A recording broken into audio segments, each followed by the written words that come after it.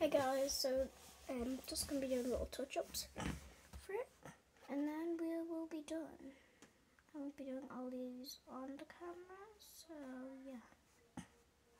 We'll have to go off camera. Oh yeah, and for everybody, try to hide the hole right where the thing goes, so try to put like a design or like a stripe over it.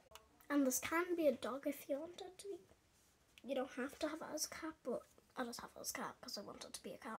And here we go, we're done. You can use this for a Halloween costume or anything like that. Anyways, so it looks like, bye! Actually, I'm going to be adding teeth onto it when it dries, so gonna be in like an hour or so come back in an hour. Bye! This is my symbol, so